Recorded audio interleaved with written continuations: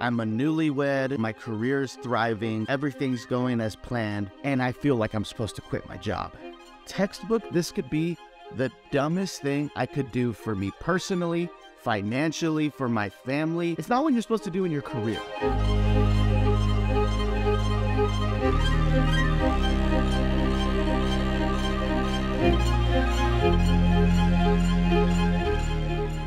My name is Hector Alejandro Guerrero. I am the now producer for The Basement Podcast with Tim Ross. For the last 9 months, it's been going crazy. It's been reaching millions of people. All of our lives are changed, and I am blown away with what we get to do and the people we get to reach. It's crazy. It is literally amazing. So I'm blown away. Okay. God is good. God is good. And it wasn't always this way, but I was always on the path without even trying. Most people in my 20s want to grind, hustle, and strive to be in a position that's going to set them to fame. Now, while I was a kid and always wanted to be famous like anyone, I always positioned myself in a place of service. Let me start right out the gate from high school. I was a bad student. Purposefully was a bad student. Never tried in school. Went to summer school every single year since 7th grade because I'd always flunked and I was not going to college. So here's what I did. I said, Lord, I want to be a janitor. I'm not even lying to you. Literally wanted to be a janitor. I looked on Craigslist, quickly found out I need to get out of Craigslist. And I looked at my local church that I was serving at in youth ministry, and I became a janitor for the next 4 years right out of high school.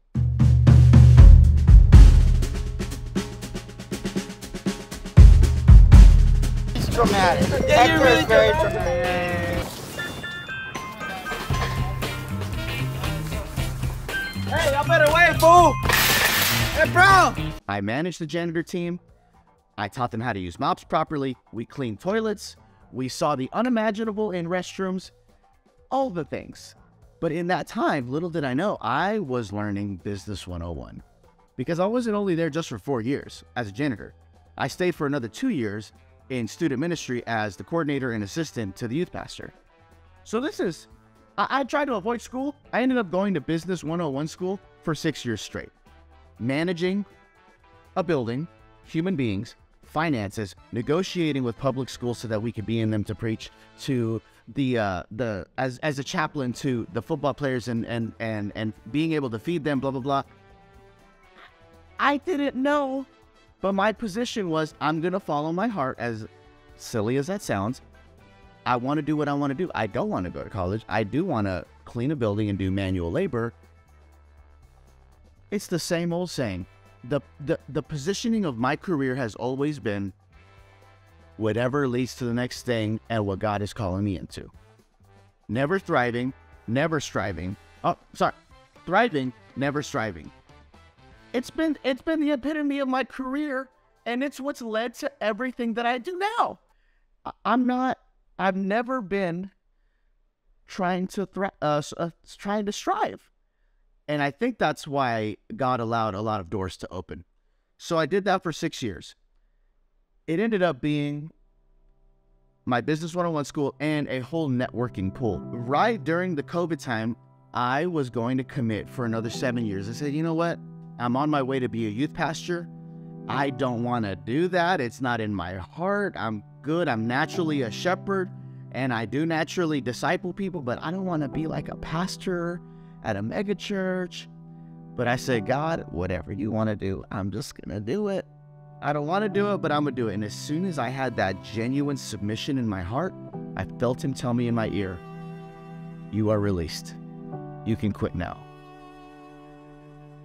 I don't hear God talk to me like that, but I felt it that day. So talked to my boss the next few days, and I gave them a 2-month notice. A whole 2-month notice. Because I wanted to properly step out of that season and do it the right way. So it ended up being good. I trained up the next guy, and for the last 2 months I finished strong, and I was out on my own. what the heck am I supposed to do now? Start this video company? I don't even know how to use a camera properly. I've never directed anything. I've never done anything. It don't matter, because all that networking I did for the last 6 years without even knowing, just building genuine relationship, all of my friends and family from the church kept me paid because I started offering photography, video, whatever I could do to get paid. My people had me. They would hire me for little gigs, this, and that, and it worked out. All of that led me into the video business, but my video business wasn't making no money. Even though my friends and my family had my back, I wasn't making money to pay my bills. So I started bartending, and I bartended the whole year with my wife. I bartended the whole year, every single weekend, grinding till midnight, slinging drinks at weddings, and just to make sure I could pay my bills while I'm still building my video business. Now, I'm actually still faithful to this restaurant and this wedding company because I wanted to start a restaurant ever since I was 17. I've been connected to this bar catering company for the last 4 years because I walked in that restaurant and I said, hey, I want to own a restaurant one day. Can I work here for free? The owner, Jason, laughed at me and he's like, whatever you want to do, man, you can do it. So I learned all my ways around the restaurant a little bit in the cocktail world, and I would help with social media videos. Been a beautiful relationship, has gotten me paid in many ways, and it's worked because it's just the networking. That's just how it works. It leads from one thing to another. It's led me to do traveling trips with the cocktail company to Miami to work at Art Basel. It's gotten me hired to work with Dobel Tequila to do videos for them. So all the little things and my heart being postured to serve and not take advantage of people and try to get from point A to point B to become famous has actually given me real influence. Now, the people I have worked with in the past that have that heart of wanting to be famous, point A to point B, they're not genuine with the people around them, they're still in the same positions that they're in. As for moi, I look at my life and I've constantly leveled up, and I can always point it back to, I was always in a position to serve.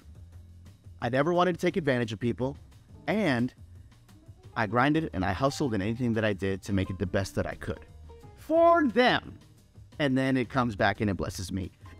It just works. It literally works. I highly suggest you do it. Now, the Basement with Tim Ross has been a wild journey. A full year after quitting my job, I started bartending for a whole year straight, paying my bills, doing the dang thing. And then I felt the Lord tell me to call Sam Byers. Sam Byers is my friend from Gateway, and he had been recently going through a tough time. And I said, hey, Sam, let's start a podcast. Let's just have some fun. So we started the podcast just for fun. It was doing pretty dang good. We called it Foundational Podcast. And then my friend JB is like, hey, let's interview Tim Ross. I said, okay. He's like, I don't have no money. I said, roger that.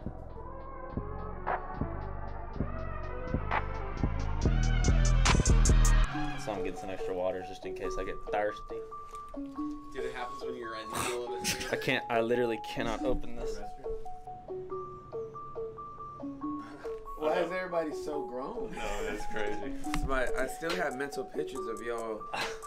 It's like my life is just changing. Yes. Just because I opened up. Yes. So those were the thoughts I was having. Yeah. Right. But he already knew. Yeah, absolutely he did. So God, we give it to you in your mighty name, Jesus. Amen. What's up, everyone? Welcome to the podcast. We're so excited today. We have Pastor Tim Ross. We just want to thank you for being here. Thank you. Appreciate it. We're excited. Thanks. Really excited. But And call me Tim. Tim. All Yeah, right. Tim's fine. Okay. Yeah. Flat Tim. They're going to see Flat Tim. That's right. Let's see Flat Tim. Yeah. Understood. I'll pay for everything. So now I'm in my generosity era. So I'm going to pay for Sam to be there. I'm going to rent the cameras, and we're just going to make this happen. We're going to interview Tim Ross, and it's going to be dope. I told Sam that night, we shot the podcast with Tim. It went great. And I told Sam, hey, bro, I need you to edit this podcast tonight. And we didn't have no ADEM switcher. So homeboy had to edit that thing clip by clip. It was a dang nightmare. And we pushed it out the next day. It went viral. So I knew we had some leeway here.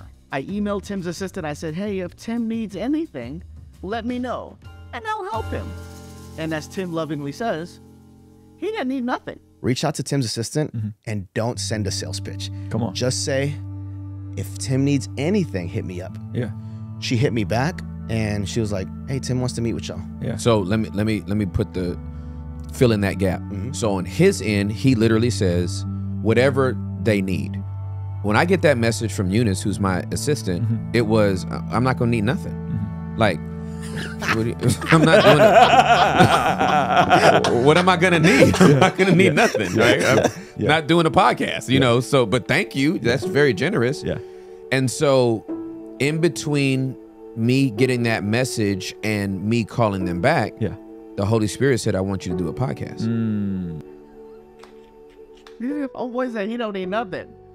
But then obviously the Lord spoke to him to start a podcast because JB interviewing him, it prompted everything and it worked out great.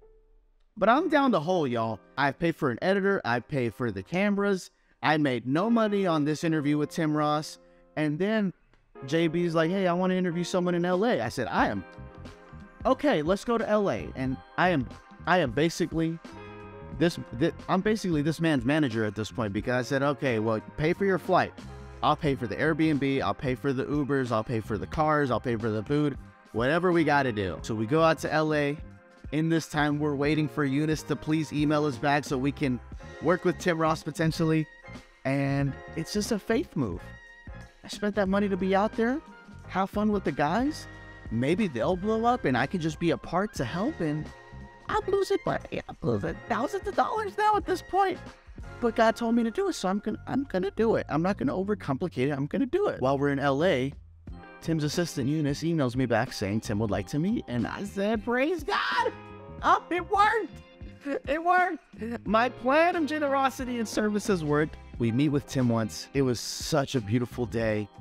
We're in his office at Embassy Church, and Tim's like, "I don't want to mess up y'all's thing. I don't want to interfere." And I'm like, Tim. Us working with you is going to be a massive blessing. Us being in proximity is all we need. That we good with that. So we started working after that, and called me the week after to come get our checks. It's beautiful. Like in this vlog moment right here. Gonna go boom, boom, boom, boom, boom, boom, boom, boom, boom, and it's just gonna blow up. Yeah. Like that's what I feel, bro. Yeah. But I'm like, this is a moment. Yes. Like this moment. So let me ensure this money's in the bank.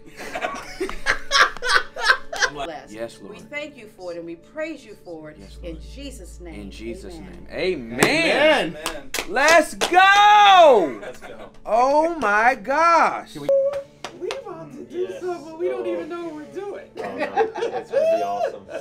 This is the most exciting thing ever. Oh my gosh, bro. I'm excited. I love you so much. Thank you, We're man. in it together. Thank you, bro. We're gonna protect each other, and God is all over it. I'm ready. Are you ready? I'm so ready. Absolutely. Oh, absolutely. It's gonna be so fun. Like legit, we have no idea what's about to happen. I literally just feel like God's just like smiling on this moment and just like a wink, you know? Like, bro, just like. He says when we y'all. do the natural, he's gonna do the supernatural. That's all And it it's is. like that. That's legit all it This is gonna be awesome. Yeah. And we're gonna do the natural Yep. on our side. That's it. It's beautiful. It's a whole documentary movie of the moves that have happened, and it's only been a year. This isn't a long stretch for the basement process. But may I remind you, this might be fast. This window might have been quick. But I can't forget about the bartending years and trying to start my video business and then working for 6 years at the church. It's grind behind the curtain before now this crazy famous podcast. Faithfulness, service, generosity has swung open these doors now. But back then it felt like I was in slow motion. I'm like, nothing's happening. Ain't nothing happening. I'm gonna be a youth pastor. I'm gonna be depressed. I don't want to do this. And God just swung the doors open, because little did I know He was working that whole time for these new moments in my life. That's the simplicity of the story. I just want to encourage you. If you're really trying to get at it, here's the practicality. You need to put in the grind and build your craft. You need to network. You need to be around people, and you need to build relationships. You need to get out of your head, get out of your ego, And you need to lay down your pride and be willing to serve and make someone else's vision come to fruition. Make a rich man's dreams come true and you'll get paid, okay? That's the grind aspect and the hustle aspect. I still use a lot of that in my life today. But now the spiritual aspect is your heart needs to be positioned to serve, to bring another man's vision to fruition, to make it happen. Like, your job isn't to be famous. Your job is to be obedient. Serve, generosity, obedience. Thank me later. It works every time. So whether you want to be a producer or whatever it is that you want to do, I think this can apply perfectly to your life. I love you guys so much. Thank you for taking the time to listen. Please comment below any questions you have. I'd love to connect with you in the comments. My link tree is below. You can support me in any way. Please go watch the Basement Podcast. Thank you for hanging out. And I love you. I'm so grateful for you. And be obedient. Be obedient. I love you.